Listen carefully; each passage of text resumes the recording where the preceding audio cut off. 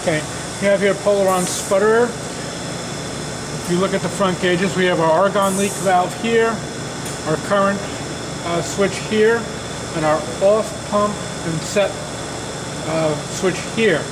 And this is the timer. I've had the vacuum on. The vacuum does come with the system, and we're at about 10 millitorr, which is lower than the expected value that normally expects to get to about 30 millitorr, so that's real good.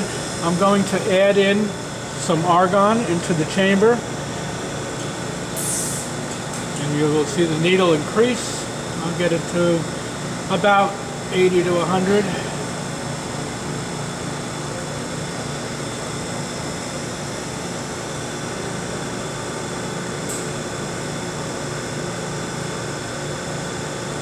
And that's the normal operating range.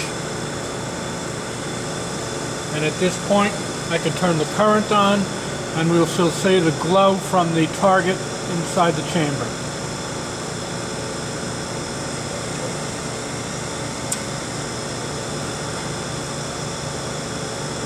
And as you can see, we have the argon glowing, and if we had, depending on the material and the target, we would have sputtering taking place.